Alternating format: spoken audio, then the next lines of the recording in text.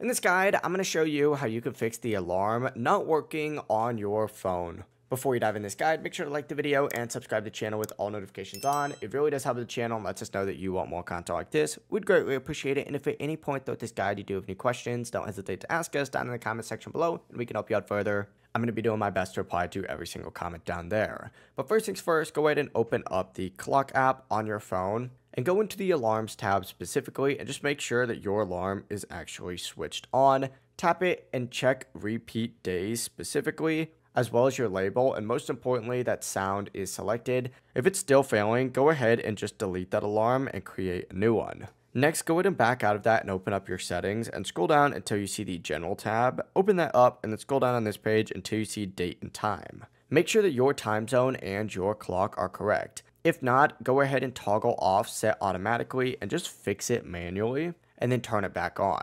After that, back out of this section and scroll down until you see the option for Face ID and passcode. Open this section up, and what you're going to want to do is turn off attention aware features, just because sometimes this does prevent alarms from ringing. Also check your sounds and haptic settings and just make sure that you do have your ringer and alert slider turned all the way up so that your alarm is actually audible. I also recommend disabling Bluetooth to ensure that the alarm isn't playing through headphones or another device. Another fix, check your focus or sleep modes. If do not disturb is turned on, alarms also might be silenced. Go ahead and turn that off. If none of that works, check to see if there's a software update in settings in general, and if issues do still remain, go ahead and do a force restart by quickly pressing the volume up button, then pressing the volume down button, and then holding the left sidebar until the Apple logo disappears, and then let go of that button. This isn't going to delete your data, it's just going to reset your phone, which often does fix any other issues. But that's it, your alarm should now work again. If this guide did help you out, make sure to like the video and subscribe to the channel with all notifications on. It really does help the channel. It lets us know that you want more content like this.